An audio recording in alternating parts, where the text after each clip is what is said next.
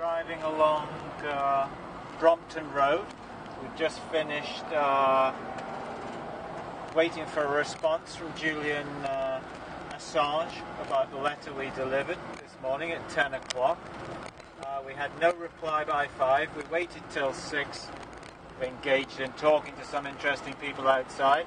And so now we're heading out on the A4 towards Heathrow. And that's it. We're going to have a nice, pleasant evening. So we're just doing a little bit of filming now, just to show everybody that we are still with the vehicle without any plates. We've just driven past the Ecuadorian embassy, and one or two policemen, I think, did look.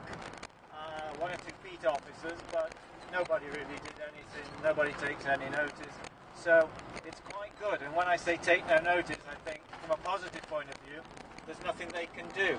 A little bit of the video you saw earlier when the guy was trying to give us a ticket, what became quite obvious is that he couldn't give us a ticket because with his automatic ticket generating machine, it's an electronic machine, and there's no facility to put Peter of England in plain text into the machine. So we didn't get a ticket after all. So we're still ticketless. We're over, are we a month now?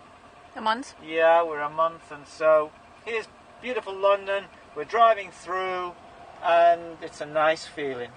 It's work, it's hard work, but it's a good feeling. And that's it. Thank you.